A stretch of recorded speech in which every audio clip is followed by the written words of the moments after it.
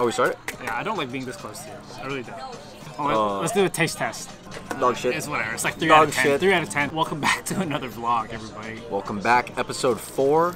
We are at the bike for this episode. Playing the 2-3 $300 buy-in. Lower stakes for this session.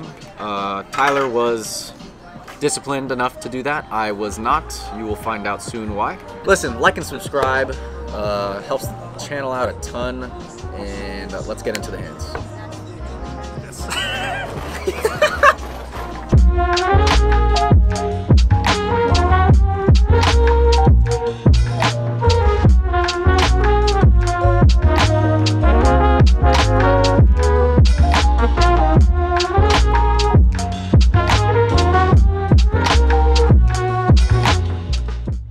Before we get into the hands, make sure to hit that subscribe button and turn on post notifications to be up to date with our latest vlogs. All right, let's get right into the hands. All right, so in this first hand at the 1-3 tables. 2-3, dumbass. All right, so in this first hand at the 2-3 tables, I opened King Jack offsuit and the low jack to $12 over a limper. The button calls and the original limper calls. So we're going 3-ways to a flop of ace 4-3, all diamonds. I have the king of diamonds in my hand, and under the gun leads for 60. So this is literally my first hand playing and maybe the second hand at the table, so I have no reads on these people. But this guy looks like he doesn't really understand poker, but he knows what a good hand is. So when he leaves for 60, I put him on at least 2 pair, maybe an ace or a set at the top of his range. And with the king of diamonds, I think I just need to make the call here. And the turn is another ace. At this point, he slows down, he checks, and I check back with all my equity with the nut flush draw.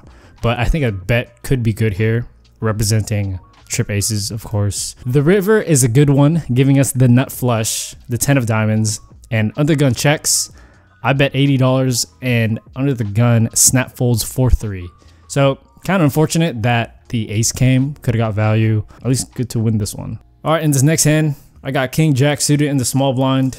The low jack opens to 11. The button calls, and I think it's a good place to squeeze from out of position, and I 3-bet to $45. Low jack folds, but the button calls, so a little weird dynamic there. All right, the flop comes 6-3-3 2 hearts. Obviously not too good for our range, but it is not in the range of the button's defending range as well, unless he has pocket sixes. So on these pair of boards, I'm gonna bet, and I bet 40, and the button folds.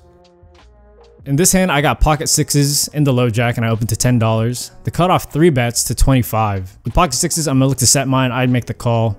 Flop comes king 10-3 2 clubs, completely miss. I check, and the cutoff checks back. When the turn comes to 2 clubs, bring in the flush draw. I don't think my pocket sixes are gonna be good at showdown, so I decided to turn my hand into a bluff. I think I could easily represent the flush here. And considering that he checked flop, I think he has a weak king or maybe a middling pocket pair. Maybe jacks or maybe queens.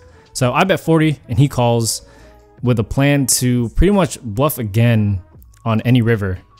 River's offsuit 5, I bet 80, and he quickly calls and shows king queen offsuit. So I'm not gonna get this one through, and we just move on.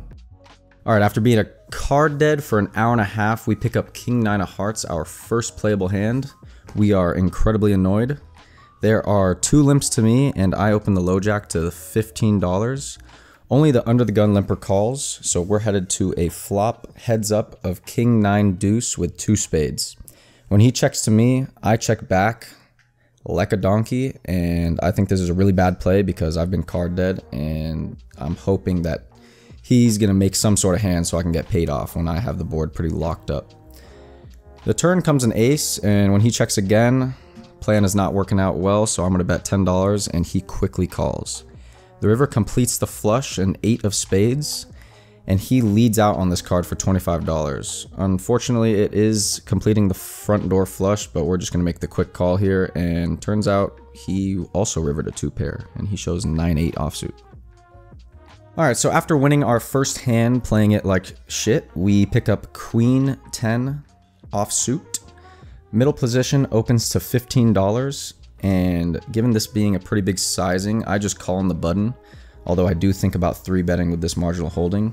I just thought since he 5x'd raised, I didn't want to bloat up this pot and completely brick. And we head to a flop which is an absolute brick, 3-6-5 with 1 heart.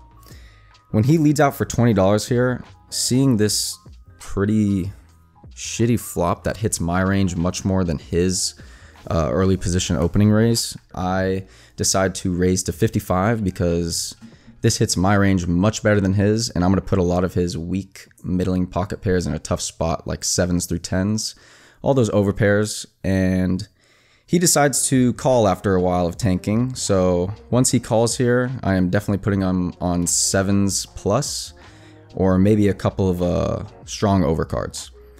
The turn absolutely bails us out when we hit a 10. So 10 of hearts on the turn. He checks, and now I change my bet for bluffing into betting for value.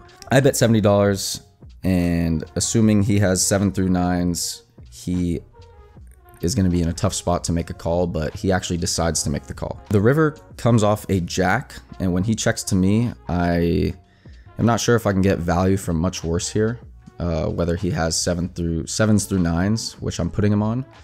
So when the jack comes, if he happened to have a jack as an over, I think I would be value betting myself here. So I just check back, and we get lucky when he shows pocket 9s, exactly what we put him on. All right, in this next hand, I got queen jack offsuit in the low jack. I opened a 15 over a limper, and the cutoff calls.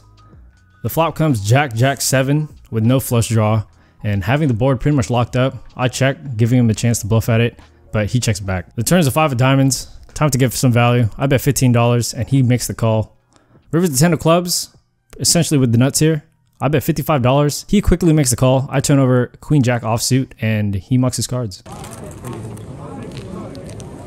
So in this hand, finally got a premium. I got aces in the cutoff, 4 limps to me. I need to punish these motherfuckers, so I raise to 30. Get 3 callers. The flop comes jack 9 deuce, 2 hearts out of the ace of hearts. And I think I make a mistake here. I bet $100. I think it's a little bit too big, especially considering I have the ace of hearts. But these people don't really know what they're doing, and they're pretty much calling with a bunch of junk pre-flop. So I don't think it matters too much. But I bet $100. Everyone folds. All right, so for our third hand of the night, we pick up ace jack offsuit. Our stack is about 450 right now. There's 1 limp to me, and I open in the low jack to $15. The limper that calls has been regularly limping many hands and seeing a lot of flops and constantly losing them. So he's in for his 3rd bullet now. The flop comes out king 10-6 with 2 diamonds. He leads out into me for $20 here, and I only call, which I think might be a mistake just given how weak this player is and how many flops he's been seeing. I think he plays his hands way too aggressively, and it has shown with how many hands he's lost. Given that though, I still make the call, and the turn comes out a 4 of clubs, which is pretty much a brick. He again leads out to me for $25, and instead of making the mistake I made on the flop, I decide to raise here. Not sure if my line makes a lot of sense here, but given that I raised pre-flop and he just called, I think the king 10 with 2 diamonds hits my range a lot harder than his, so he could just be setting a price for a flush draw. I raise to $90 as a bluff, and we quickly get punished when he jams for $250. Unfortunately, we have to make the fold here, but I think more times than not, this would work against this specific player type. Unfortunately, we lost the last hand, but in this next hand, we pick up a premium ace-king offsuit. I open in middle position to $15. The cutoff button and 2 original limpers call. So we're headed multi-way to a flop of king 10-9 with 2 diamonds. It checks to me, and given this is multi-way, I think I need to size up here. So I bet out $40. Only the button call and the first limper call. The turn completes the front door flush, the 5 of diamonds. When the first limper checks to me here, I go back and forth between betting and checking, and I think I leaned towards betting in the moment because I held the ace of diamonds, the nut flush draw, but I think this was a mistake, so I unfortunately bet $100 here, which I think was a big mistake. The button folds, and we immediately get punished when the limper jams for only 170 more. It's a really tough spot. Given we're getting a good price for this, I'd just make the call begrudgingly, so we get showed the bad news when he shows 3-4 of diamonds, and when the river comes off a board pairing 5, If I were to have checked that turn, got into a river much more cheaply with a smaller pot, and he either bet out for a big pot size bet, valuing his flush or whatever it was, I don't really think I'm getting away from this hand either way, just when the board pairs, because a lot of his 2 pairs I beat now. Given the way I played it, I think I lost the maximum, and I should have definitely checked the turn and just called down a cheaper bet sizing on the river. Alright, so after getting stacked in that really tough spot and kind of playing the hand incorrectly, we pick up a premium pocket kings. The straddle is on, and we are excited because we want to double up now. There's 1 limp to us. I raised to $25. Only the straddler calls, so we're headed heads up to a flop of 9-6-3 rainbow. We bet $25, and he snap folds. Alright guys, time for a breath of fresh air, because we are officially down tremendous at a 2-3 game. In for 800. Only have 300 in my stack, so that means I'm down 5 bills at this retarded game. Table's really bad, so I'm probably gonna move up in stakes. Not recommended ever to move up in stakes in one session, especially when you're down, but I think it's the move, honestly, because I'm trying to play for a while, and if I don't, I'm just gonna sit there and either milk away or win tiny $20 pots. So we're gonna move up to the 5-5, probably buying for 5 bills and run this shit up. Let's go. All right, guys, we're a changed fucking man. We changed tables. We're going up in stakes.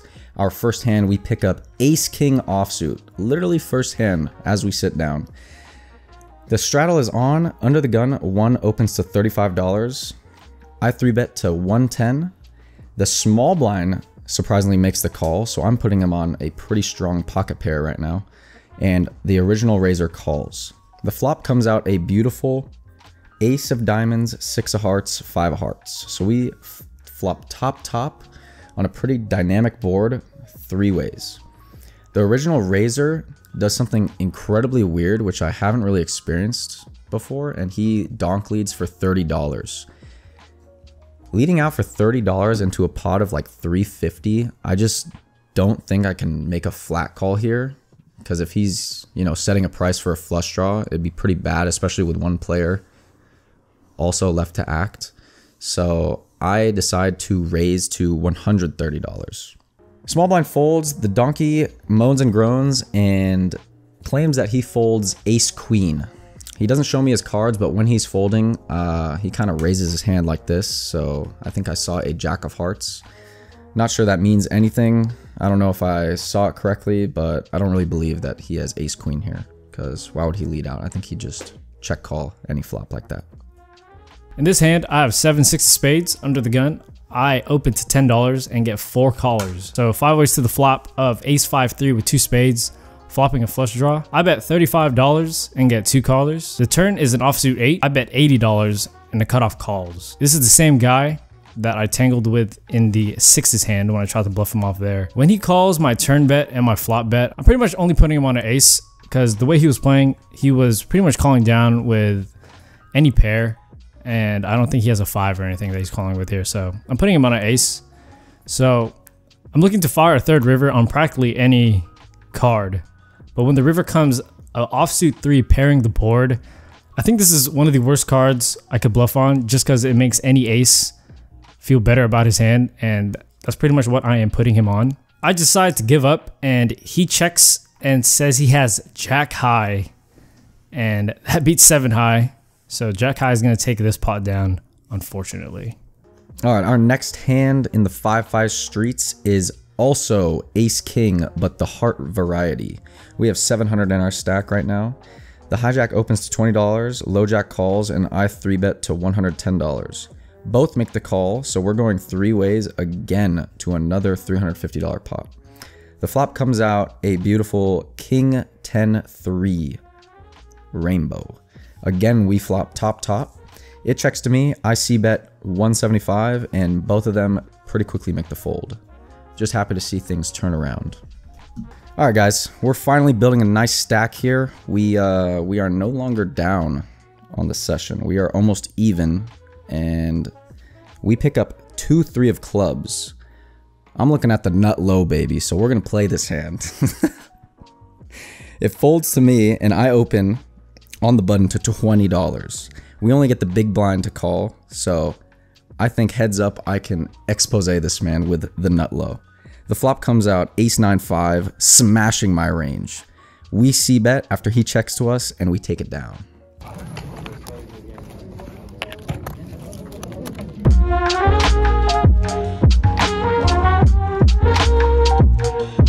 Well guys, hope you liked the hands.